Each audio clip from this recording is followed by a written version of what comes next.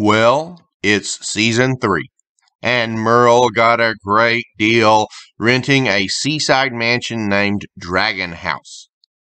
I wonder why it was such a good deal.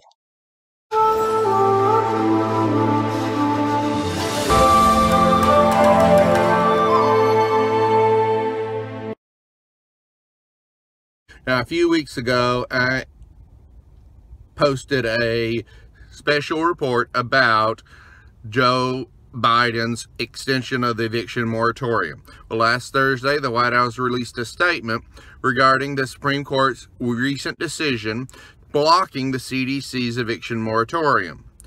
In my special report, I speculated on the Biden administration's motivation for extending the moratorium, and I still believe my facts are correct. I stand by my belief that the Biden White House believes the effects of the COVID-19 resurgence will be regional at most, and funds already in the system will be enough to deal with the eviction issues. I still firmly believe the Biden administration, more than ever, will seek a strong economy. They have been expecting this court decision, and one reason I believe this is a press release last Wednesday from the Treasury Department stating that 1 million rental assistance payments have been made during the month of August. $25 billion has been allocated for housing support, and over $5 billion has been spent, with just over $2 billion provided to around 400,000 homes in June. The Treasury Department believes hundreds of thousands of applications are in the pipeline, and Treasury's instituted a few policies to help these people. There are 7 things they've done. They're reducing red tape around documents required to receive assistance to the point where documentation won't even be required to receive rental assistance in some cases. They will be working with larger landlords directly, and in other cases, relief funds will be delivered before the paperwork is even filled out. They also...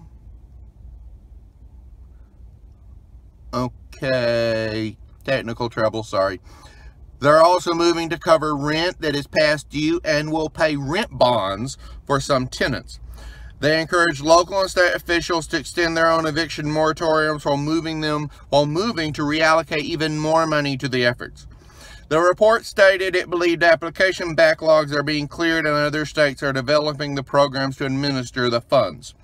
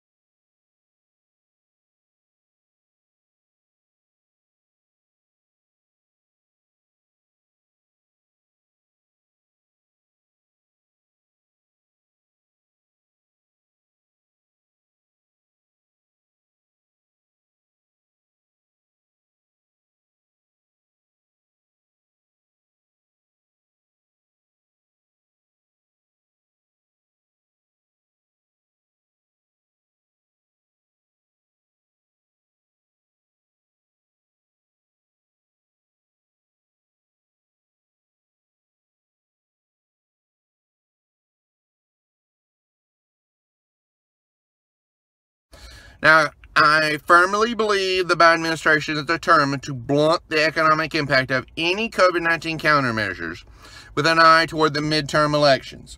At the moment, the Democratic Party's control of either house of Congress hangs by a shoestring on a good day.